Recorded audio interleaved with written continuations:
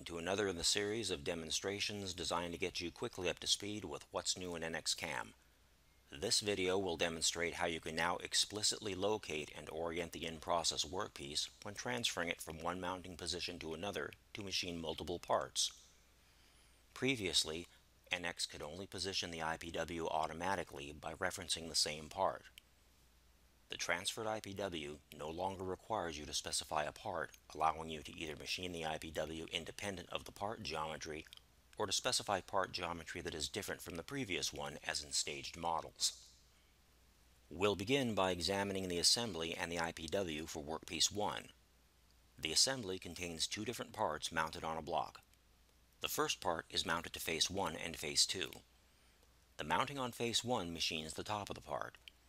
The mounting on face 2 machines the bottom of the same part. The second part is mounted to face 3. This part is similar to the first, but requires some additional machining. Staging the model in this way allows this part to use the same IPW as the previously machined part. Each workpiece in the setup requires an MCS with the same relative position and orientation to the mounting face. To see the position and orientation of each MCS, click MCS 1, MCS 2, and MCS 3. Double-click Workpiece 1 to edit the object. Click Specify Blank. The IPW Position section of the dialog box is new. Notice that the positioning type is set to CSys. This is a new option that allows you to explicitly position the IPW when it is transferred from one workpiece group to another. Click Specify CSys. The CSys for the IPW is positioned at the corner on the back side of the part. Now we'll create a workpiece group for the part mounted on face 2 and position the IPW using the same orientation relative to the part as the CSys in workpiece 1. Click Create Geometry. Select Mill Planar from the type list. Click Workpiece. Select MCS2 from the Geometry list. Type Workpiece 2 in the name box. Click OK. We'll now specify the IPW source and position for Workpiece 2. Click Specify Blank. Select IPW In-Process Workpiece from the type list. Click Select Source for IPW. Click Workpiece 1 as the source. Click OK. There are now two positioning types, CSys and part. The CSys option is new. It allows you to explicitly position the IPW when it is transferred from one workpiece group to another. It maintains associativity between the IPW positions and does not require you to define part geometry. This option may be used when the part geometry in the target IPW is different from the part geometry in the source IPW. The part option retains the behavior from previous releases. NX automatically positions the IPW when transferring from one workpiece to another and maintains associativity between the IPW positions. This option is simple to use because of the automatic IPW positioning, but it can only be used when the part geometry in the target IPW is the same as the part geometry in the source IPW. Notice that the positioning type is set to CSys. This occurs because the specified IPW source, Workpiece 1, uses CSys as the positioning type. The positioning type for the target workpiece must be the same as that of the source. If it is not, you will receive an alert when you click Update Local IPW from Source. Move the CSys to the corresponding corner of the part mounted on face 2, and rotate the CSys so that it has the same orientation relative to the part as the CSys in workpiece 1. Click Update Local IPW from Source.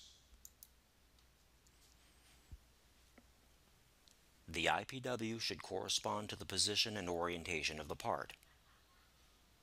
Click OK in the blank Geometry dialog box. Click OK in the Workpiece dialog box.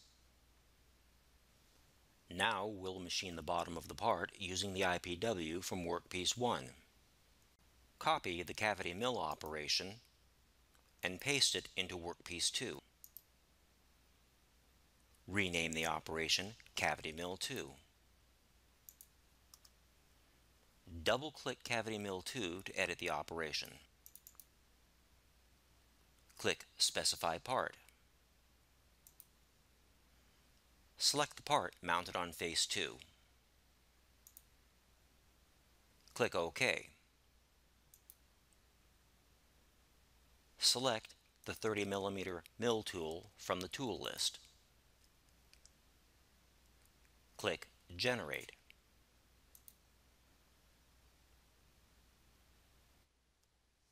Click OK to complete the operation. Next, we'll create a workpiece group for the part mounted on face 3 and position the IPW using the same orientation relative to the part as the C-sys in Workpiece 2. This is a different part containing an additional face that requires machining. Click Create Geometry. Select MC3 from the Geometry list. Type Workpiece 3 in the name box. Click OK. We'll now specify the IPW source and position for Workpiece 3. Click Specify Blank. Select IPW in Process Workpiece from the Type list. Click Select Source for IPW. Click Workpiece 2 as the IPW source.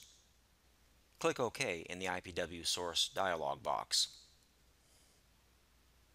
Move the C-sys to the corresponding corner of the part mounted on face 3 of the block and rotate the C-sys so that it has the same orientation relative to the part as the C-sys in Workpiece 1 and 2.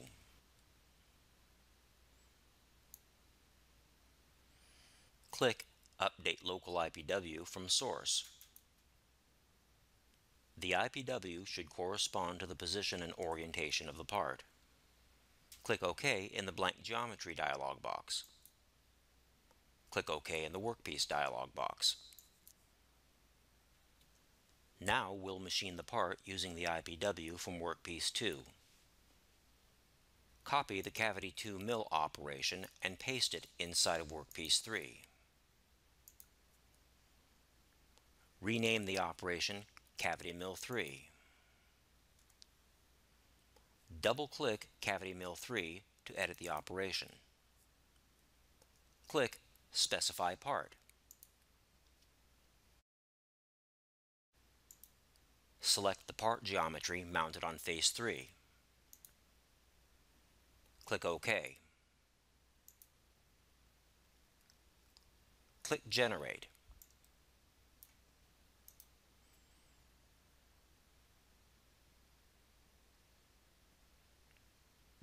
Click OK in the Operation dialog box.